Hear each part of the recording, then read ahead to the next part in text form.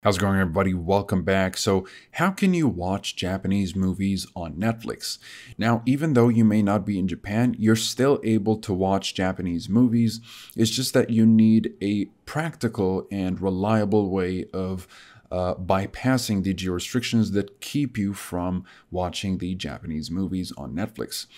And so if you're not in Japan, you're going to have to use a VPN, and not any VPN, because a free or unreliable VPN is going to be detected by Netflix, and Netflix doesn't allow VPN traffic. So you'll be blocked by Netflix until you turn off the VPN.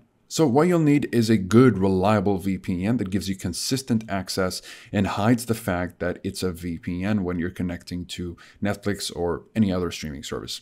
I've tested over a couple of dozen VPNs and narrowed it down to Express, Nord, and Surfshark as the best overall. They all vary in budgets and features, so you can pick and choose depending on your specific needs and preferences. ExpressVPN is going to be the best of the best and, well, easy to use. So that's exactly why I'm going to be using ExpressVPN to demonstrate. So I'll connect to the Japanese server right here.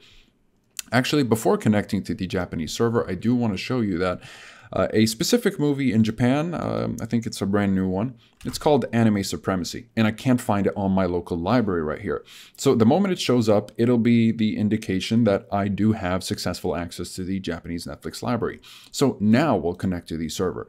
And by the way, NordVPN is going to be more of a well-rounded option that gives you a bunch of bonus features for a very reasonable price. And Surfshark is going to be the best budget VPN that gets the job done at the cheapest possible cost without really sacrificing any of the necessary security features that you need to keep your devices secure.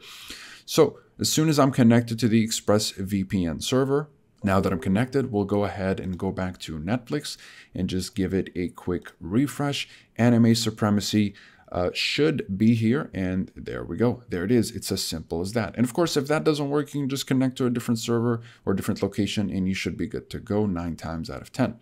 That's pretty much it for this video. If you guys are interested in any of these VPNs, you'll find links to pricing and discounts in the description down below, as well as full reviews if you'd like to learn more about the privacy policy, speed streaming and torrenting capabilities, as well as security and features. And of course, they're all covered by a 30-day money-back guarantee, so you can test drive these VPNs for 30 days risk-free. Otherwise, you can simply get yourself the refund if you're not satisfied for whatever reason. Besides that, comment below if you have any questions. I'll be happy to answer all of them. Like and subscribe if you'd like to support the channel and stay up to date with everything VPNs and cybersecurity. Thank you guys very much for watching, and I'll see you in the next one. Have a wonderful day.